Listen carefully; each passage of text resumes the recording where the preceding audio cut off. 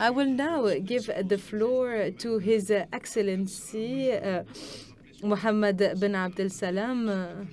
He is the General Secretary of the Muslim Council of Elders. He has many other responsibilities. I will only mention two. He is a member of the Al-Hazard Center for the Interreligious Dialogue. As you all know, Al-Hazard is one of the main centers of the Sunni world. He is also the personal advisor to His Eminency, the Grand Imam of Al-Azhar, Professor Ahmad Al-Tayyib. It is very important to underline this. Your Eminence, you will speak with a particular authority about a problem that is very important to us this morning. In the name of God, the All-Merciful.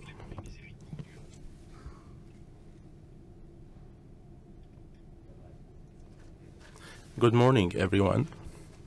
May Allah's peace and blessings be upon all of you.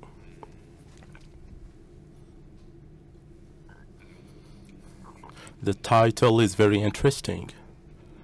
I hope that all of you are listening to the interpretation. Can you follow? Are you hearing the interpretation?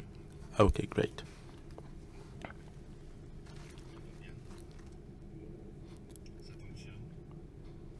Does it work?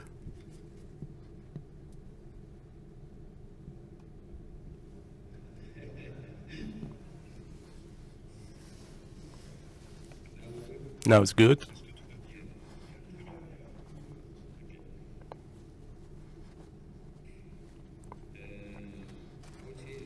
First of all,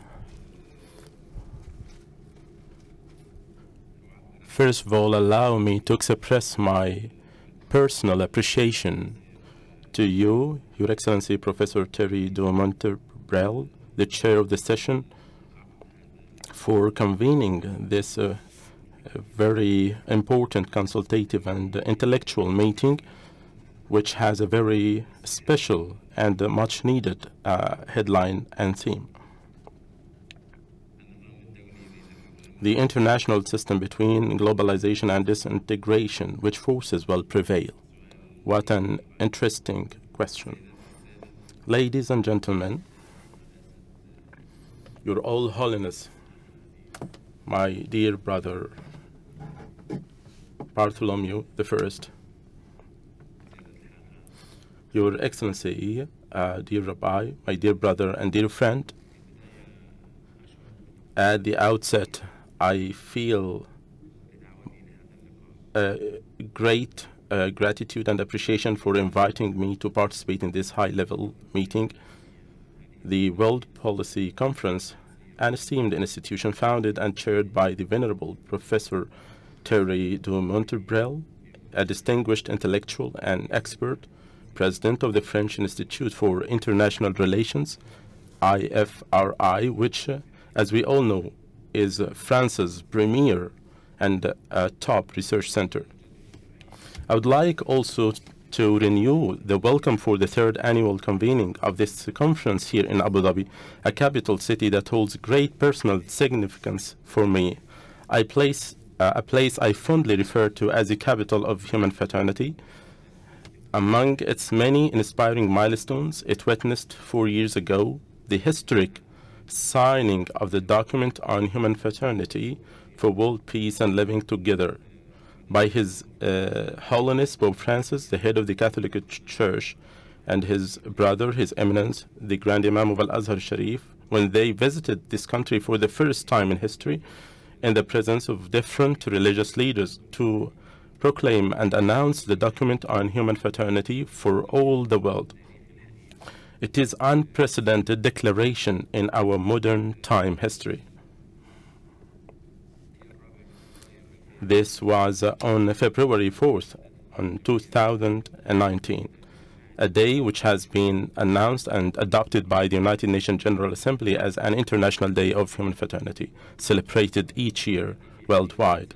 I believe that my participation in this session, which represents the three Abrahamic faiths and discusses the quest for hope in a better world, imparts upon me a particular responsibility to speak about the potential of Islam in fostering this hope.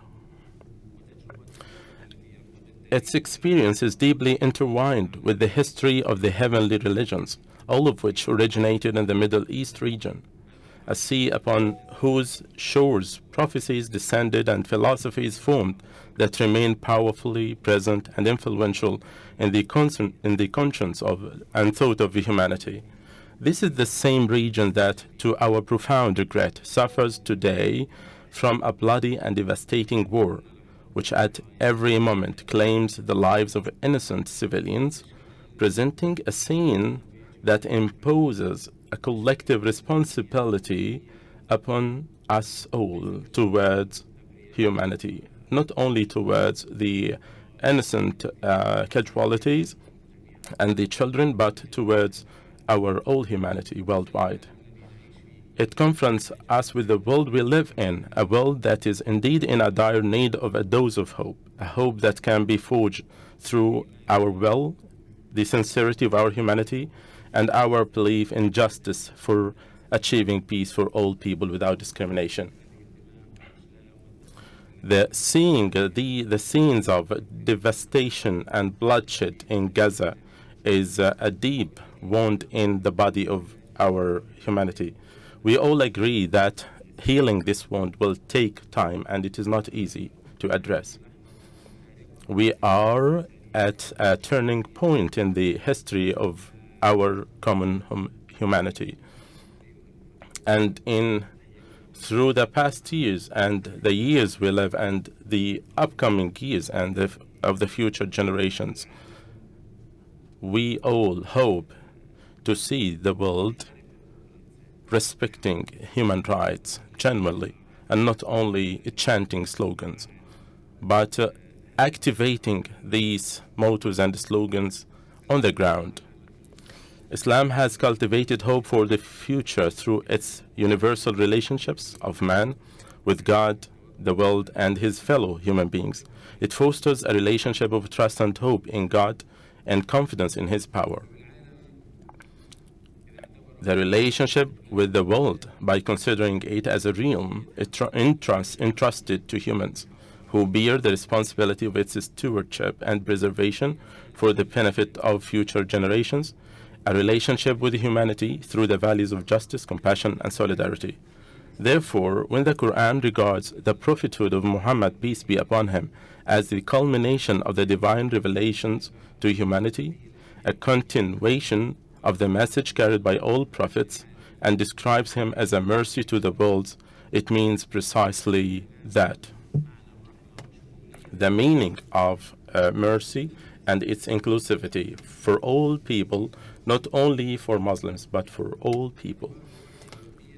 Considering revelation or religion as a beacon of hope for mankind and a mercy for all creatures, precisely as the French author and thinker André Malraux affirmed when he said that the 21st century, either it be based on spirituality or it will not be at all. And as you have referred, Your All Holiness, we are in a dire need to have the presence of the spirit of faith in our daily life in order to overcome the challenges. And also considering the message of this final prophet as a message to all humanity, because universality should be considered as a characteristic that religious message is based on spiritual faith, voluntarily ethical commitment, and solidarity for the benefit of mankind. In contrast, globalization in its cultural aspect seems to be based on homogenization and attempts to externally standardize identities and cultural experiences according to a unified model. From this perspective arises the importance of initiatives that establish universality of religious values while preserving diversity and harnessing the spiritual power of religions to address the pressing questions of mankind and church challenges. Just as articulated in the document on human fraternity, which has been signed by the Pope and the Grand Imam in a moment of hope, we hope that we all build on it all. And as the Abrahamic Family House in Abu Dhabi provides a common space, not just for coexistence among these three religions, but also as a sphere for dialogue and cooperation among them. The Abrahamic Family House is a beacon of hope, but it is also at the same time poses a challenge how we can use this hope to foster peace. Peace, which is a quest and a cause we all aspire for, but we misses it.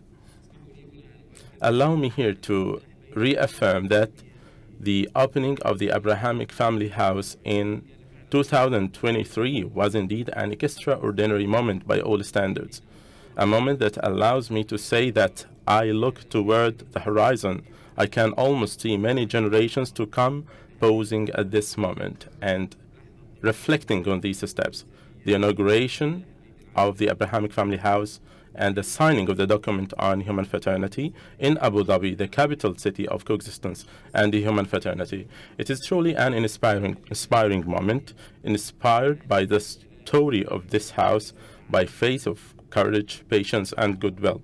When we have these three houses of worship in one space, embracing each other and sending a message of hope, and hoping that a hope that we all aspire for in our meetings. The reason for the existence of religions is to preserve the reservoir of hope in enchanting the common good. And this gives us a bright picture for this hope. However, it also presents a challenge, and this makes it worthwhile to ask how the three monotheistic religions can work together to realize their core shared values.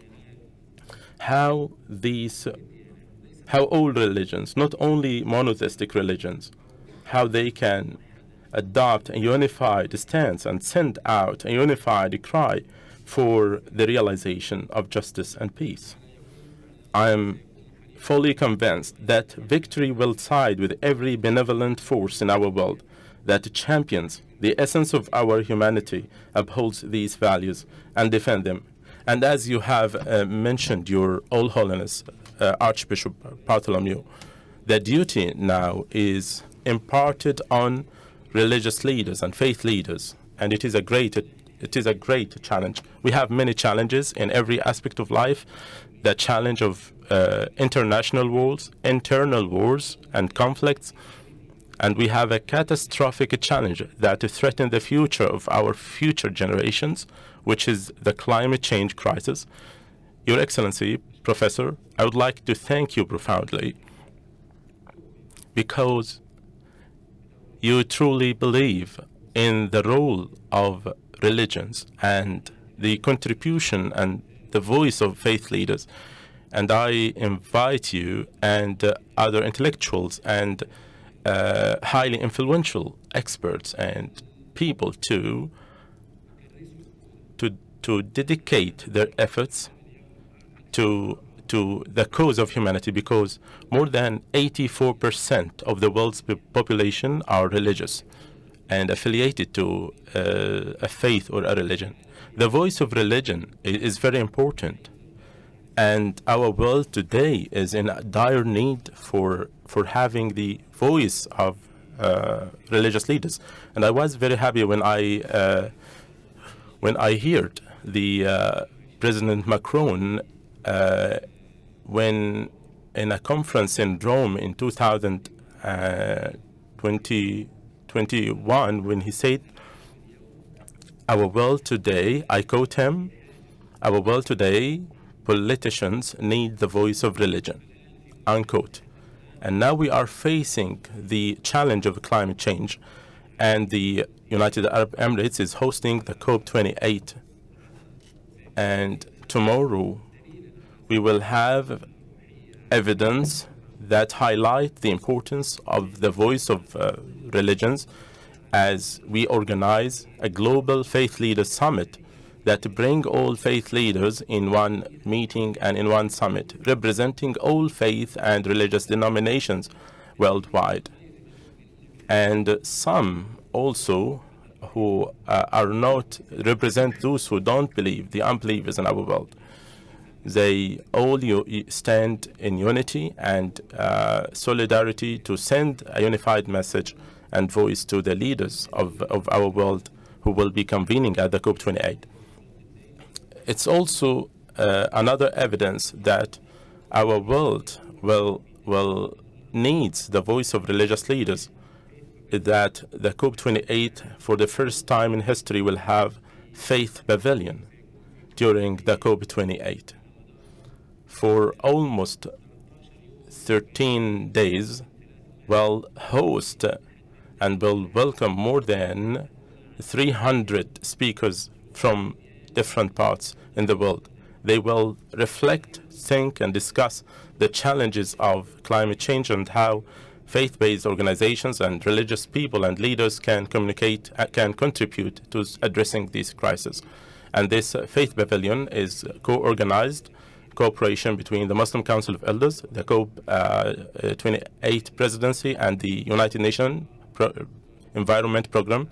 And to conclude, I would like to thank you all and would like to thank you, Professor, and we have to seize this opportunity to inspire people with a message of hope. Thank you all. Thank you.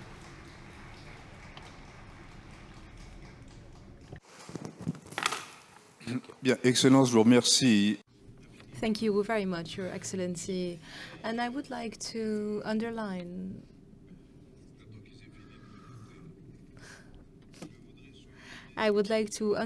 what you said, Your Excellency, and what His Eminence said before you about the responsibility of leaders, and namely the leaders of religious institutions.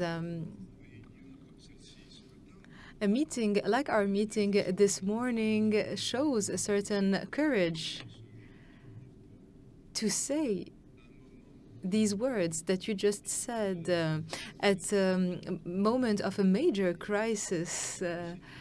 Takes a lot of courage and is very significant.